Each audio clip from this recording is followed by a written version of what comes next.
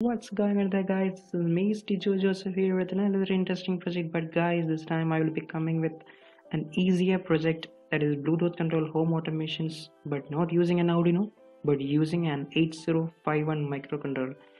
So let's start it. As you can see, as I press the button, the light turns on. The command is sent from the Bluetooth to the HC05 Bluetooth module connected to the 8051, and similarly I turn on the fan by using the other button, and you can see the printout is given on the LCD screen. So this is a much more simpler project. Now let's see what is the 8051 microcontroller. Let's As you can see, this is a 40-pin chip, and there is no need of this development board. Actually, this 8051 costs just 55 rupees, and for making it easy, I bought a development board too. You can program it much more easy way in USB SBB connected to the development board, and due to its less cost, I bought it rather than using Arduino, which costs more than 250 above. So this is an for simpler projects, it's better to use simpler microcontrollers like 8051. So let's get into the programming. This is the circuit diagram. I will be giving a link in the description for downloading it, as well as the code will be given. The that link also will be given. Yeah guys, let's go into the coding process as fast as possible. So first of all, let's write a library for the 8051. So this is a library which contains all the registered data addresses. We can easily dereference it, and now let's write the port. Now let's declare k as the port 1. It's just for easy.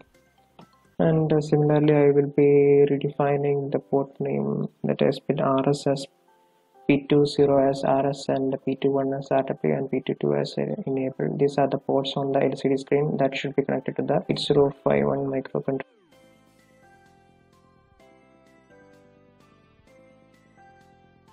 So this is the port 1 means the data path, that is the port 1 will be connected to the data lines of the LCD screen, and the P2.2, 2.1 and 2.0 is the controlling part of the LCD screen. They are latched actually. Now let's define a delay, means for writing into the LCD screen and for Bluetooth controls and all, we need a delay. So as per your argument, you can define the delays. Next we will be doing serial communication, means serial communication starting user will be loading A0x50 to the SCON register. Now let's go for the command line, means we are not loading data, we are putting commands like moving the cursor on the LCD, so and so. So the defined commands, when sent to this function, this will be acted. This is not for putting data into the LCD. And let's define the part for the putting data into the LCD. So the differences you can see, RS is equal to 1 here and RS is equal to 0 in here. This makes the difference. When RS is equal to 1, it will be for command input, and RS is equal to 1, it will be for data input. So it varies and acts upon it. So let's do the display. So when we are giving a value like hello to the display section, the bit will be read by letter by letter. LCD dot, it will be sent to the LCD dot DAT. Each letter will be loaded to the K value, then it will be present on the LCD screen, then the cursor will be moved. Like that it will be displayed.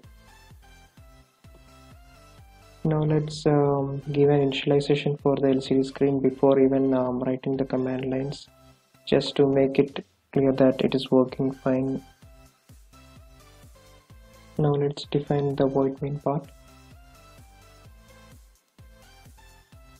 We will be initializing the LCD screen, and this is the part when the R1 RI register is not equal to 1, then which means that in the SPAP register no data is loaded. If some data is loaded in it, it means it becomes 1, hence the while loop ends. So then star Karen, data will be loaded to the star Karen, and we can check whether what type of data it is based on the commands given by us from the Bluetooth, means from the mobile, and we will set the RI register to 0, and in next time when it comes to 1, it exits the loop. we should make it 0. So let's write the if and else conditions for turning on the fan and lights.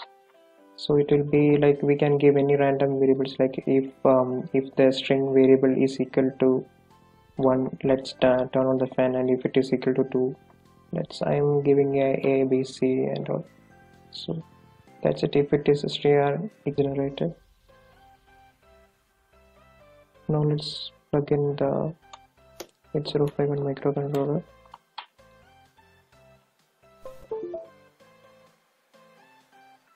Now let's dump the program to it. I'm using a progress.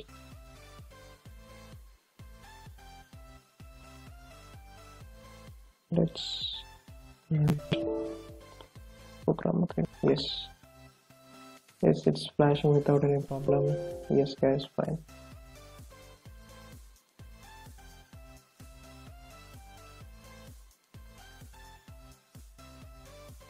And hope you like my video. If you like my video, please press like button and subscribe to my channel. Next time I will be coming with a much more higher project. Till then, stay tuned. Bye bye.